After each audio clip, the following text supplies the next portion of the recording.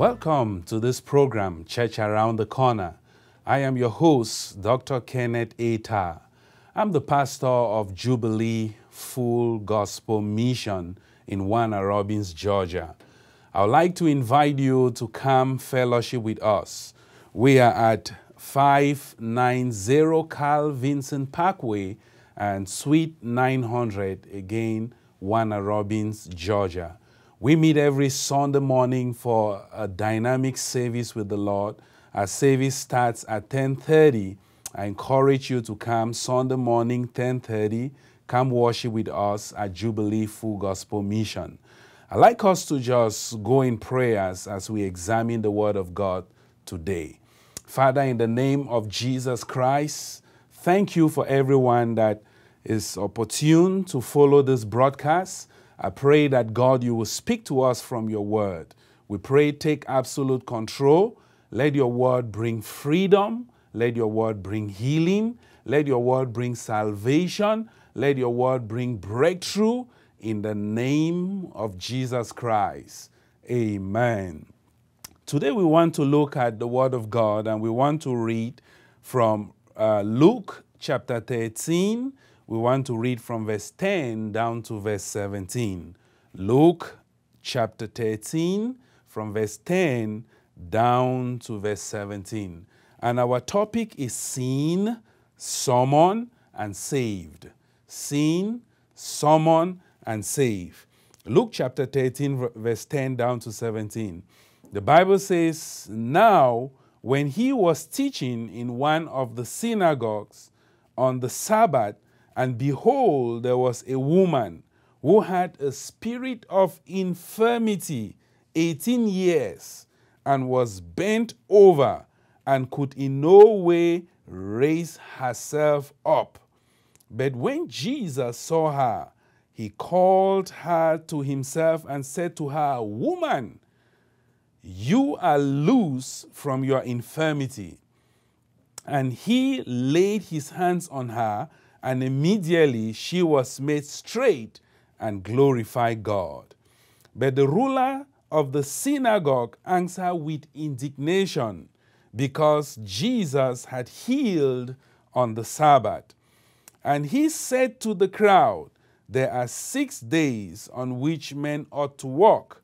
Therefore come and be healed on them, and not on the Sabbath day.'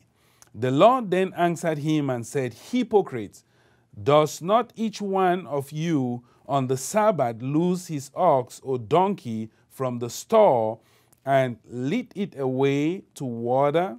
So ought not this woman, being the daughter of Abraham, whom Satan had bound, think of it, for 18 years, be loose from the bond on the Sabbath?' And when he said these things, all his adversaries were put to shame, and all the multitude rejoiced for all the glorious things that were done by him." Praise God. This is a story of a woman that had an encounter with our Lord Jesus Christ on the Sabbath day. The Bible takes time to describe the condition of this woman. This is one of the unique places in the Word of God where the Bible actually describes the condition, describe the sickness of an individual. Physically, this woman was in ill health. She was sick. She was not feeling well. There was sickness on her body. And the Bible says she suffered from infirmity. She suffered from the spirit of infirmity. Physically, she had a serious problem. She had this problem that she could not lift up her head. The Bible says she was completely bent, and all she could see was the ground. If she is talking with somebody, she could not look at the face of the person. She could not look at the sun in the day. She could not look at the beauty of the stars and the moon in the night. She was sick. She was sick. She was bent. Her body was wrapped up. The woman was sick physically. Her condition is described as a condition of infirmity, sickness. She was bent. Spiritually, the woman was in trouble.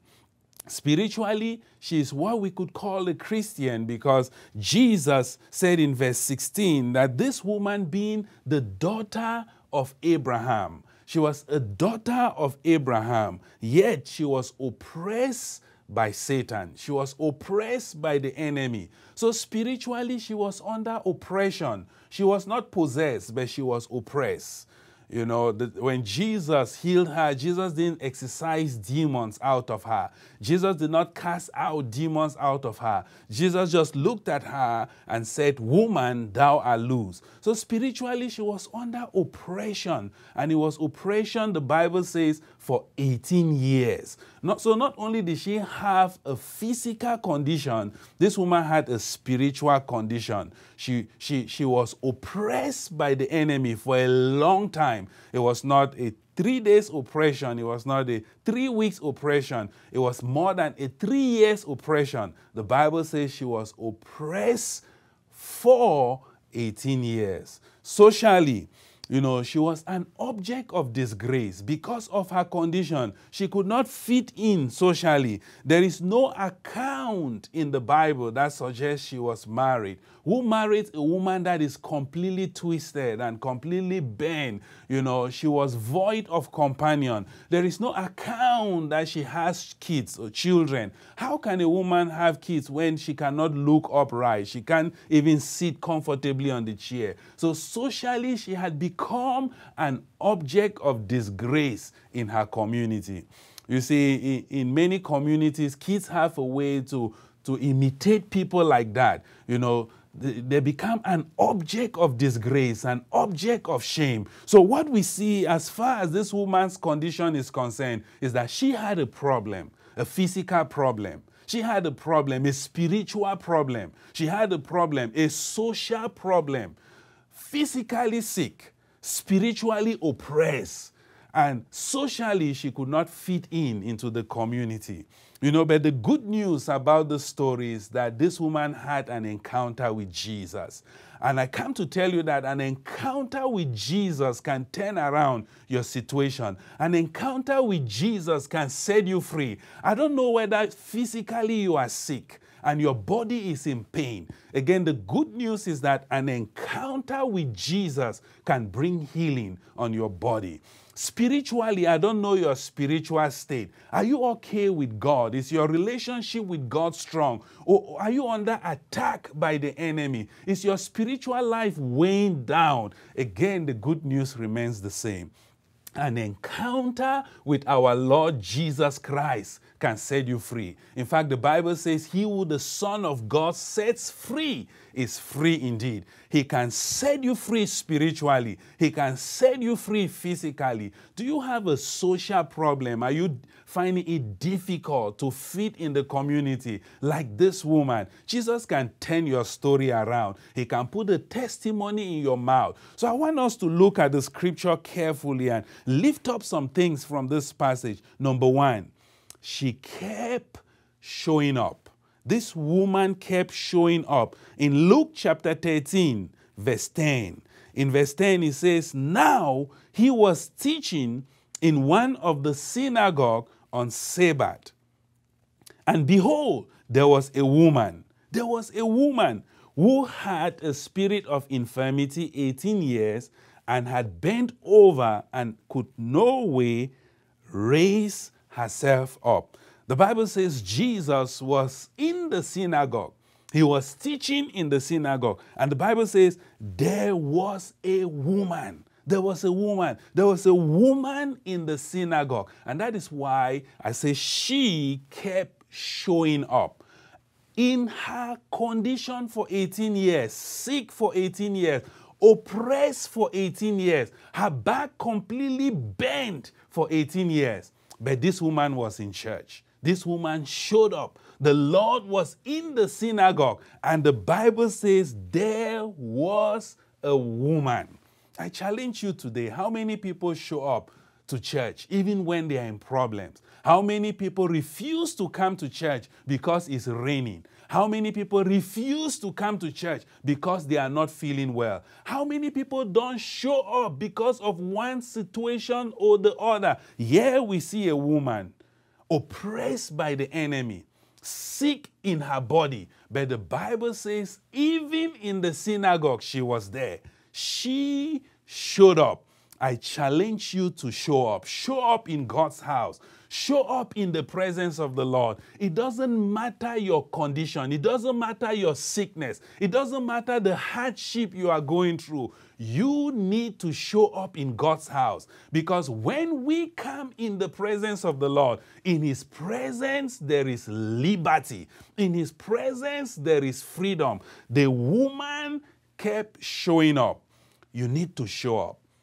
Even if it is rain, you need to show up. If there is sun outside, you need to show up in God's house. If it is sunny, you need to show up. If you are making a lot of money in life, you need to show up in the house of God. If you are poor, you need to show up in the house of God. The Bible says when Jesus was in the synagogue, it says there was this woman. This woman was sick, but she was in God's house. This woman was oppressed spiritually, but she was in God's house. This woman could not fit in socially because of her condition, but she was in the house of God.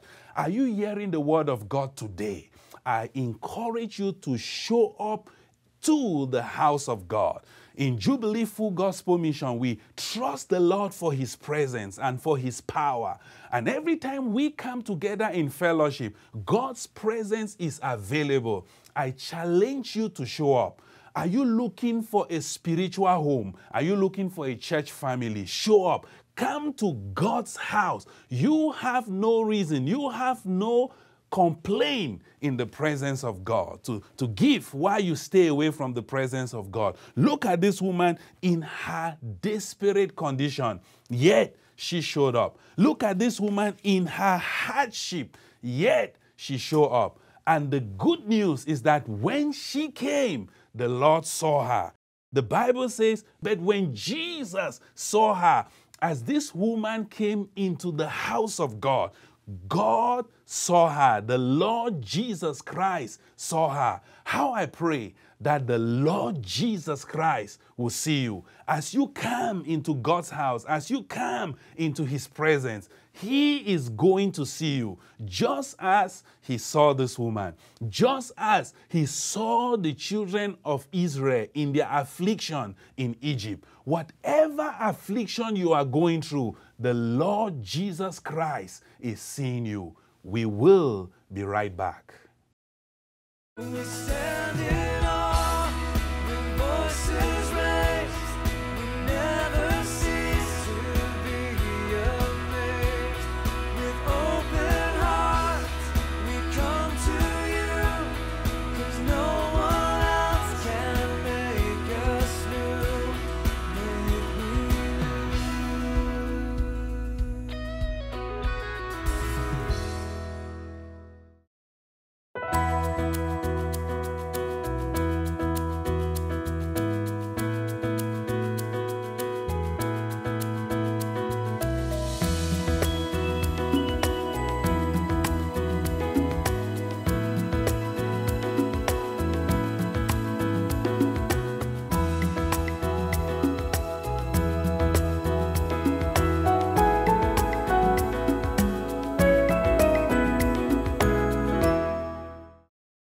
Welcome back to this program, Church Around the Corner. This is Dr. Kenneth A. Tan talking on the topic, Sing, Summon, and Save. And we are focused in the book of Luke, chapter 13. We are reading from verse 10 down to 17. There the Bible describes a woman that had an infirmity, a condition. This woman was completely bent. And the Bible says she has been in this condition for 18 years. We are looking at the Word of God, and what we see is that this woman had a physical condition. She was sick, she was bent, and she also had a spiritual condition. She was oppressed by the enemy, and she also had a social condition. Her physical and spiritual condition led to her social condition. She could not fit in into the community. She could not build friends. She could not build a family. You know, she was in tears by herself. It could result in loneliness when you have such physical condition. And what we discover is that this woman was in the temple. She was in the synagogue as Jesus was teaching. And we challenge you that you need to show up into God's house. It doesn't matter your situation. It doesn't matter your circumstances. It doesn't matter the pain you are going through. Come into God's house. Come into the presence of the Lord, because in His presence there is freedom. In His presence there is deliverance. In His presence there is breakthrough. And we are looking at the second point. Jesus saw her. When this woman was in the temple, the Bible says, but when Jesus saw her, Jesus saw her. The Lord sees you. The Lord sees the pain. The Lord sees the tears. People might not see it. You might be crying in the night because of your condition, and men might not be able to see it, but I come to let you know that Jesus is seeing you. When the children of Israel were crying in affliction, even in the land of Egypt, the Bible says the Lord saw them. The Lord heard their cry. I come to let you know that God sees the tears. He sees the pain. He sees the sickness. He sees the hardship. He sees the difficulty you are passing through. You know, this woman had a deformed physical condition. Men have a way to look at women that are beautiful, but Jesus is looking at everyone. Jesus is looking at all, hoping that all will come to the saving knowledge of Jesus. The Bible says Jesus saw her. He saw who she was. Jesus saw who she is. And Jesus saw what will happen to her if she goes away from the synagogue without a touch from the Master, without the saving power of the Master. The Lord sees you. Jesus is looking right into your heart. Jesus is looking right into your family, right into your community. And the good news is that when Jesus sees you in your affliction, He is willing to help you. He is willing to rescue you. He is willing to bring deliverance. What kind of pain? You need not to run away from God's presence. He sees you. He sees that pain. He is willing to rescue you. Praise the Lord. Point number 3, Jesus summoned her. Jesus summoned her. In verse 12 of Luke chapter 13, the Bible says, when Jesus saw her, He called her to Him. When Jesus saw her, He called her to Him. Jesus called her. Jesus summoned her. Amen. Jesus saw her in her pains and in her affliction, and Jesus summoned her. Jesus called her to Himself. Do you know that Jesus is calling you? There is a summon for you. Jesus is calling you to Himself. Jesus is calling all those that are burdened and heavy laden unto Himself. Jesus is calling you. Yes, you. He's calling you. He's calling you to Himself. He's calling you to His saving power. Jesus is saying He stands at the door of your heart and He's knocking. If you will open up, He says He will come in and sup with you. You need not spend life by yourself. You need not shut the door to the Master. He is calling you. He is calling you. Jesus has a summon for you. This was this woman in a bad condition, a spirit of infirmity, oppressed by the enemy. She showed up in the synagogue. When she showed up, the Bible says Jesus saw her. And when Jesus saw her, Jesus summoned her. Jesus called her. Jesus is calling you. What problem do you have in this life? Jesus is calling you. Jesus is calling you. As many as will hear God's word and respond to His call, He will in no wise cast them out. And you know, the good news is that when the Lord summons somebody, it ends up with an acquitter from every problem in life, an acquitter from sickness, an acquitter from sin, an acquitter from pain. You know, when Jesus summons somebody, that person has all reason to rejoice because freedom is around the corner. If you know the story of blind Bartimaeus, he was a man that was born blind, and he had a jacket that he used to put on to announce to the community that he's a blind man. Everybody that will see that jacket, they will give way because they will know a blind man is coming. But do you know when Jesus was going through Jericho, the Bible says blind Bartimaeus began to call on the name of Jesus. And the Bible says the people tried to suppress him, but he shouted the more, Jesus, Son of David, have mercy on me. And the Bible says Jesus stood still and summoned him and called him to himself and called him. He asked him to come. That is the same call that Jesus extended to this woman that had a spirit of infirmity for 18 years. Come, my daughter, come, my son. That is the same call that Jesus is calling you in your sickness. Jesus is calling you to come unto him. Come and receive freedom. Come and receive healing. That is the same call that Jesus is calling you in your sin. Come and be set free from sin. Come and know the grace of God. Whatever burden you are carrying, Jesus is calling you to come. He's calling you to come. You know, when Bartimaeus heard that Jesus was calling him, the Bible says he took off the coat of blindness and he threw it away as he was going to Jesus. Because Bartimaeus knew that when the master called, there will be freedom.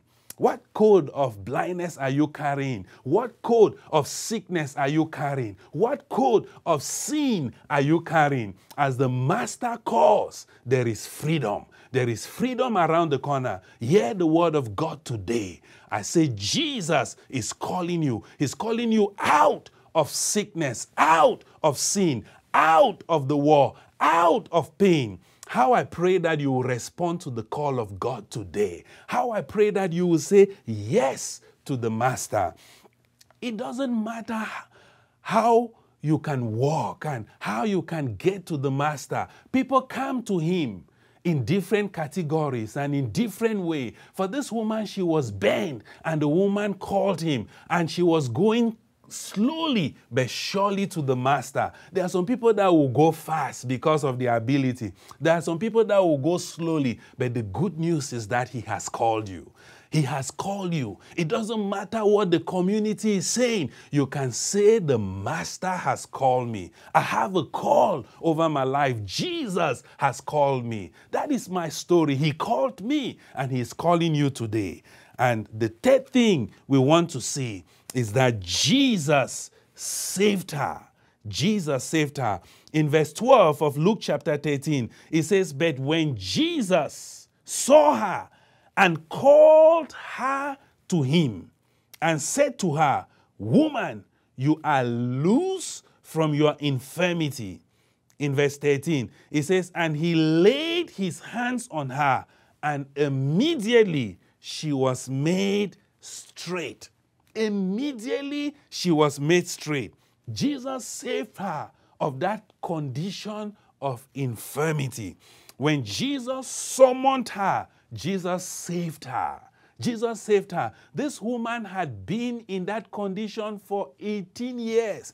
The Bible says she could not lift up herself. She had struggled to lift up herself. Her condition had twisted her, and this woman could only see the ground. She had struggled to lift up herself, but she could not. She had struggled to look at the faces of people when she talks to them, but she could not. She probably had struggled to look up at the sun, but she could not. For 18 years. But when Jesus saw her and Jesus summoned her, Jesus saved her. The Bible says Jesus looked at her and said, woman, thou art loose. And Jesus laid his hands on her, and the woman was instantly, the Bible says immediately, this woman was made straight. Immediately she was made straight. her condition disappeared. Her sickness disappeared. Her bent condition was instantly healed with a call and a touch from the Master. Just a word from the Lord can set you free. Just a touch from the Master can set you free. What sickness, what pain, what trouble are you in? I bring God's word to you that at the mention of the name of Jesus Christ of Nazareth, every sickness must bow and every disease will give way. I pray for you that God's healing power will come over your body today and bring healing in the name of Jesus Christ. The fourth point that we see, the Bible says, she glorified God. In verse 13, it says, when Jesus laid his hands on her, and immediately she was made straight and glorified God. So she worshiped God. Point number 4, she worshiped God. The Bible says when she realized that she was healed, she glorified God. She celebrated God. She began to sing and to dance in glorification to God because God has healed her. This is a woman in a condition for 18 years. No one could help her, but the Lord brought healing. So no one could silence her. She glorified God. She worshiped the Lord. She praise the Lord. As the Lord touch your body today, how I pray that you will worship him. How I pray that you will glorify him. Come join us in Jubilee as we worship the Lord together for what God is doing in your life. Now I want to pray for you. Everyone within the sound of my voice that is sick, I pray for God's healing power over your body now. I command every sickness and every disease to go. In Jesus' name, I rebuke every sickness, every back condition, every cancer be healed in Jesus' name. Please come fellowship with us. May the Lord be with you. Amen.